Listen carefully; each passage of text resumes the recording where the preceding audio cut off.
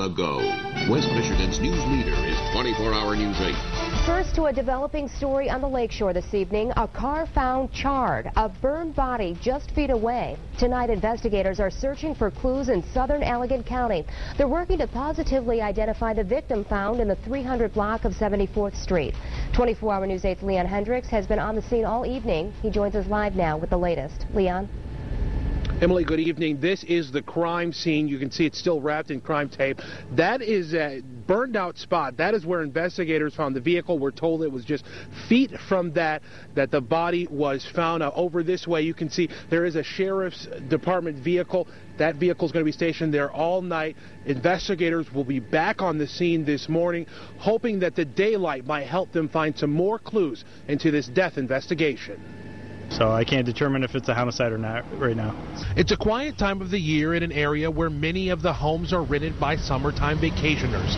Now the scene of a death investigation. We haven't determined who the body was, or who the car comes back to. Found down there, 74th Street, where the road dead ends, an investigation began. Around noon, investigators say, neighbors noticed a burned out car. Investigators found a body close by. They say it too was burned.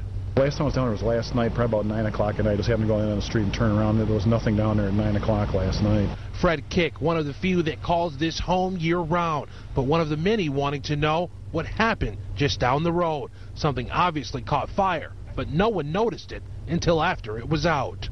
With no wind or anything, it'd be funny if no one would smell any smoke or anything, and I talked with some of the neighbors and no one really realized there's anything amiss at all. The car whisked away, covered with a tarp so badly burned investigators couldn't make out a plate number. It's a key piece of an investigation, and it's very early stages. It's a cul-de-sac, quiet neighborhood, and virtually no crime at all around here at all, so it's pretty serious when something like this happens. Again, this investigation still very much open. It will continue through the night. We, of course, will pass along any new information that comes in overnight on 24-Hour News 8 Daybreak in the morning. The Sheriff's Department asking anyone with information on what may have happened here to give them a call. Reporting live in southern Allegan County, Leon Hendricks, 24-Hour News 8.